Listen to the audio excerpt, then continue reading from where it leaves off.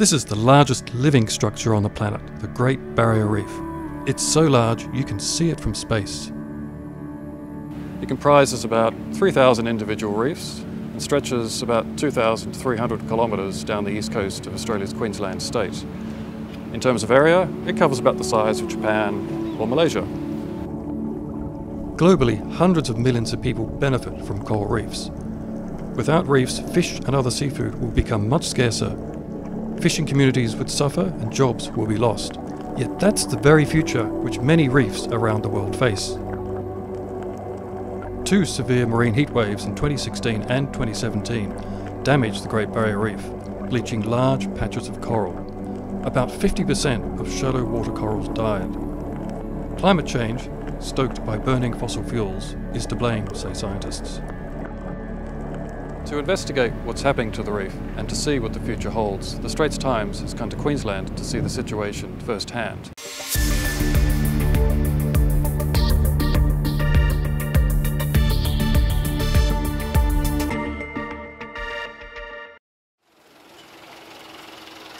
We begin here in Cairns, a major centre of the reef's tourism industry. We speak to coral scientists, tour operators, tourists and conservationists to get a handle on what's happening to the reef and the impacts on local livelihoods. Bleaching is caused by a sudden spike in sea temperatures. The corals turn a ghostly white. If the heat lasts more than a few weeks, the corals can die. World-renowned coral scientist Professor Terry Hughes has extensively studied bleaching events at the Great Barrier Reef.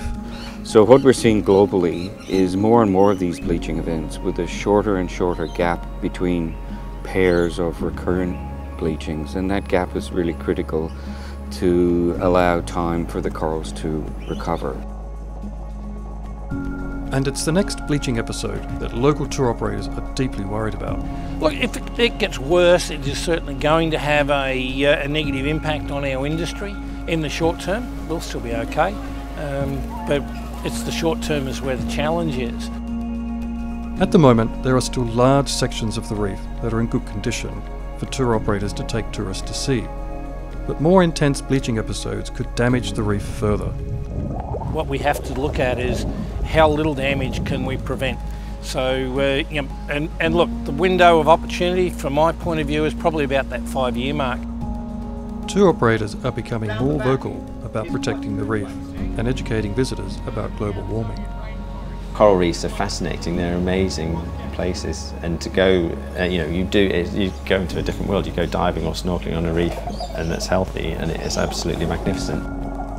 If you go and see that and you see a beautiful bit of reef and you see a sick bit of reef, it can't help but think, God, this is something that, something needs to be done about this. And then you think, well, because of human actions, the reef could disappear within my children's lifetime. It would be an absolute tragedy. So what does the future look like if mankind doesn't get climate change under control? Dr. David Wackenfeld, from the organisation which manages the reef, paints a very stark picture. So progressively what will happen is we will get more severe weather events, more severe cyclones, heat waves, floods. Progressively these will damage our reefs more.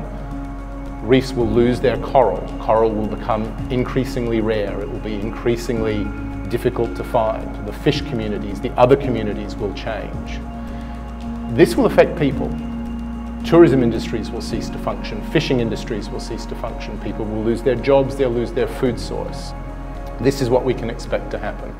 For Australia, that means making deep cuts to greenhouse gas emissions and supporting green energy.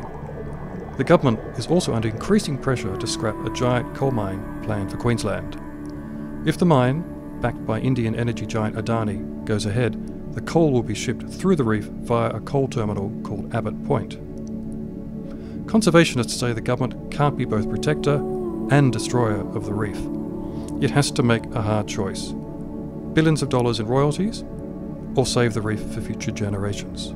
It doesn't matter where we burn the coal, it affects the Great Barrier Reef, so people across the world can take action to protect the reef by pushing for the policies in their own countries. As Australians, we need to show climate leadership here. Great Barrier Reef is on our doorstep, we need to protect it. For Dr. David Wackenfeld, it's clear what needs to be done. it is essential that we do everything we can to protect coral reefs locally from pollution, from overfishing.